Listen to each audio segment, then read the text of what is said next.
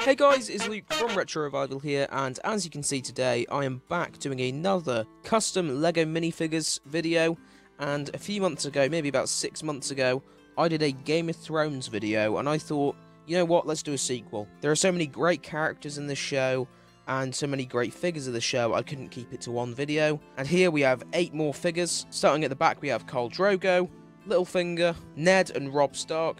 Then coming down to the front, you have Samwell Tarly, Joffrey Baratheon, Brienne of Tarth, and Lord Varys. I absolutely love this show, and I didn't actually start watching it until the show had finished. And as I said in the last video, the last season of this show absolutely sucks, and it completely ruins this show. But you know what, the rest of the seasons are actually pretty good. So guys, with all that out the way, let's get into the figures. So guys, here is the first figure, and this is of course Samwell Tarly. One of my favourite characters on the show. He's actually just really kind.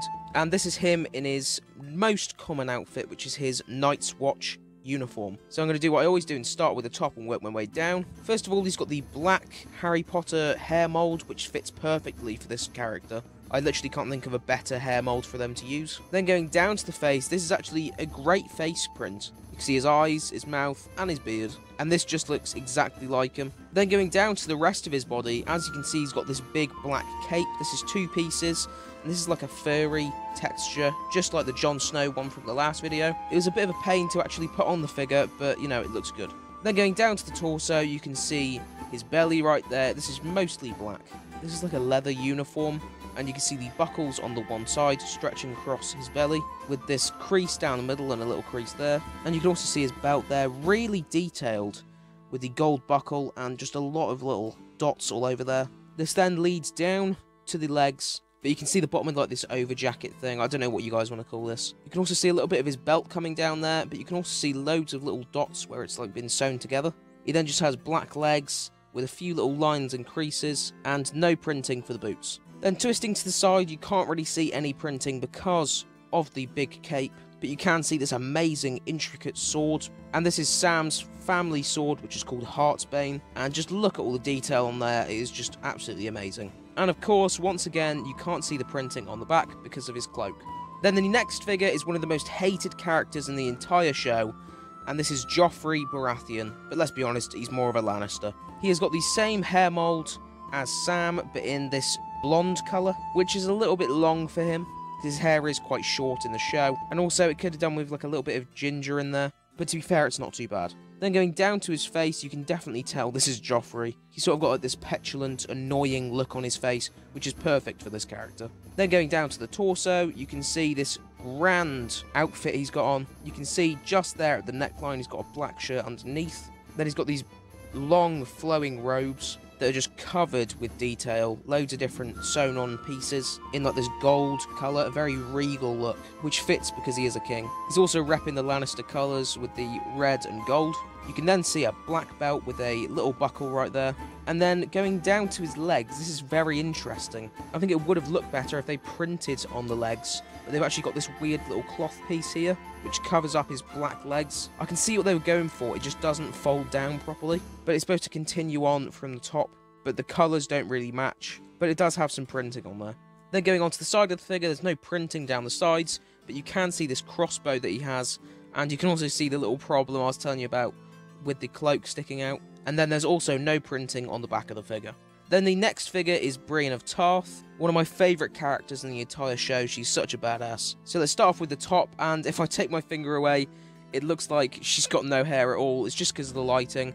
Her hair is a very, very, very light blonde, in this kind of like scruffy look, and this looks perfect for Brienne. Brienne or Brienne, I don't know how to say it. I think maybe a slicked back look would have looked a little bit better, but this works pretty well. Then going down to her face, I don't think this really presents Brienne in the best ways. I just don't think it really looks like her. It's a very bland expression on her face, and you just can't really tell it's her. But then the rest of this figure is absolutely amazing. So let's go down to the torso, and this is of course covered by this huge chest plate with a lot of detail on there, with the lines. This is of course like the King's Guards kind of armour. But you can kind of see what they've done with the printing on the shoulder pads and around the neckline, and then the rest of it just going down with these black stripes going over the gold. Then before we go to the legs, there's this little part hanging out down here, which is supposed to be like the bottom of some, like a tunic, I guess, which is this navy blue with the black cross hatching on there. which is really interesting, and this works really well because it's kind of like pinned in, unlike the Joffrey figure. And then her legs are just a plain beige. Then going over to the side, you can see there's a little bit of printing on her arm, which are just these 2 gold stripes. And you can also see her sword, which is called Oathkeeper. And then once again, this is going to be a theme with this video. You can't see any printing on the back because of her brown cape. Next up is the Master of Whisperers. This is Lord Varys. And this is quite a basic figure. Like, it doesn't come with any accessories, doesn't have a hair mold. But I think this is pulled off really well. So first off, let's start with his face, and I think this is perfect. I think you can tell exactly who this is. You can see a few creases up on his forehead, his 2 eyes, his mouth, and there's a little line underneath his mouth. And to me, this just looks exactly what I'd think Lord Varys would look like in a Lego figure. Then going down to his body, I'm just going to kind of group this as one. And you can see these amazingly elegant robes, with of course where it ties together in the middle in this kind of like beige colour. He's also got a little crease going across to show where his belly is, and he's also got these amazing floral patterns all the way down. And the best thing about this figure is it is so unbelievably seamless from the top half to the bottom half of this figure. You honestly can't even see where it cuts off. It's of course in like this orangey kind of colour with the gold overlays, and I think this just looks amazing. Then going over to the side, this printing continues on the arm and on the sides of his robes. This just looks absolutely awesome. There's no printing under the arm, but to be fair, they did do it on the top of the arm, so the underside of the arm isn't really needed. Then on the back, sadly, there's no printing at all on the back, but to be fair, the printing on the rest of the figure more than makes up for this. The next figure is Khal Drogo, another pretty good looking figure, so we're going to start off at the top and work our way down. The hair doesn't look right from the front, but as you will see when I turn to the side, it does look pretty good. To be fair though, Khal Drogo's hair is pretty hard to replicate in Lego, so his hair is just slicked back in this black colour, and as you'll see when I turn to the side, it is tied back in a ponytail. So then going down to the face, this is pretty good as well.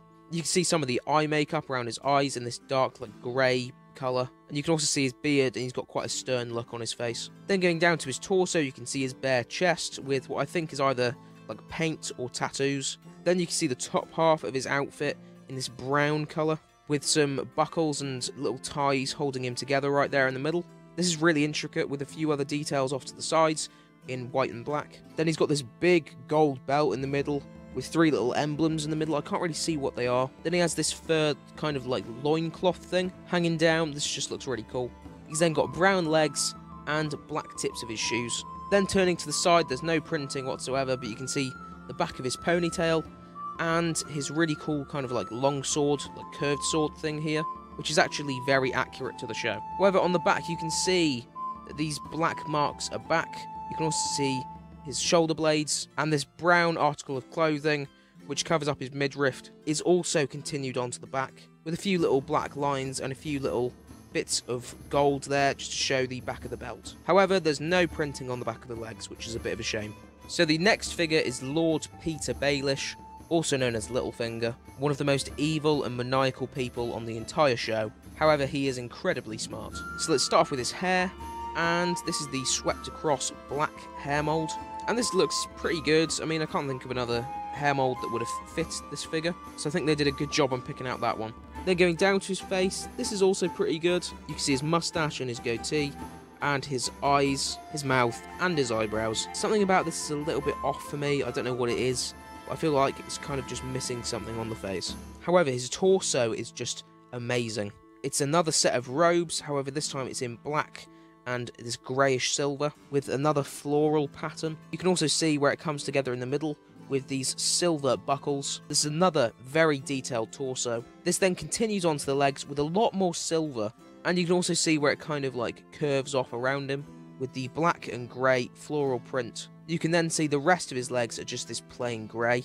Then turning to the side, disappointingly there's no printing at all on the sides of the torso or on the legs. However, you can see this gold goblet he has in his hand. However, there is some printing on the back of the torso, with a little white line to show where the neckline is, and this black and grey floral print once again. Then the next figure is the main character in the first series of the show. He is the most honourable man in all of Westeros. This is Eddard Stark, and this figure doesn't live up to the greatness of that character. So I'm going to go through it and tell you what my grievances are with this figure. So let's start off with the hair, and I think this is too light for Ned Stark. His hair is a bit darker and it's just not this style at all. Then going to his face, this is okay. I mean, it's got his beard and his eyes, however his mouth is kind of going into the beard, which you can't really see. Then going down to the torso, you can see this kind of like tunic he's got on, however it is very basic. You can see a little bit of printing there for the neck, which is pretty good. But then you can see just the rest of it just isn't that good. You can see where it ties up in the middle, and the collar, and you can also see his Hand of the King badge, which I actually have in real life, which is pretty cool. However, it's not printed very well, and it just looks very basic. However, he also has this belt, which looks pretty good with the buckle there, and a few little dots going across, which leads onto his legs with this blue and gold. The gold is very detailed, but I just don't feel like this continues onto the legs very well. The rest of his legs are then just black with no printing for the boots. Then going on to the side, there's no printing at all, however you can see his sword. Then on the back, you can see there's a little bit of printing around the back of his belt, but this is the only figure who actually needed to have a cloak, because he constantly wears a cloak in the show. Yeah, so not a great figure. And the final figure is the former King of the North, Robb Stark. So start off with his hair. I think this is pretty good. I mean, it's not spot on, but to be honest, I don't know any other hair mold that would have fit. This is the Anakin Skywalker hair mold. It's a little bit light for my liking. I think it could have been a darker shade of brown. And going down to his face, you can see his beard and his mouth, and this beard is actually done very well. You can also see his eyes and his eyebrows. However, I would say the beard is a little bit too light, because it doesn't really translate to the hair very well. However, the torso is excellent. You can see there is a printed chest plate on this torso. So let's start at the top, and you can see some of his chainmail underneath, which also holds on his cloak. Then in the middle, you can see, of course, the sigil of the Stark house, the wolf. And there's also a little dark patch on this on the one side, and then a light patch on the other, just to show like the middle of the chest plate. Then there's some black lines around this with these little white patches off to the sides, just kind of like show some dimension on this figure. Then he also has this brown part at the bottom, and going onto the legs, you can see this silver chainmail hanging down on the just plain black legs. However, I would say my biggest problem with this figure is that they didn't give him an actual chest plate. They did this for Brienne of Tarth, and it would have been awesome if they printed this intricate, really awesome torso onto a chest plate piece. So going to the side now, there's no printing at all. However, he has got these brown gloves and his sword, and for the final time, you can't see any printing on the back because of his cloak. So guys, here are the figures at the end, and as I always do in these videos, I'm going to say which is my favourite and which is my least favourite. I'd probably say my favourite figure is Lord Varys. It's quite simple, but it's effective. And then I'd probably say my least favourite figure is Ned Stark, just because I don't really think it looks a lot like him. But to be fair, it's really hard to pick the best and worst out of these figures, because they're all pretty good. So guys, as I said at the start of the video, I did do another Game of Thrones Lego video, so go and check that out right now on my channel. And this is actually the 20th video I've done on these custom Lego minifigures, so there's surely going to be one that you guys will enjoy. I'll leave a link to the playlist down below in the description, so go and check them out. So guys, I've been Luke from RetroRevival. Like, comment and subscribe, and I'll see you all later. Bye.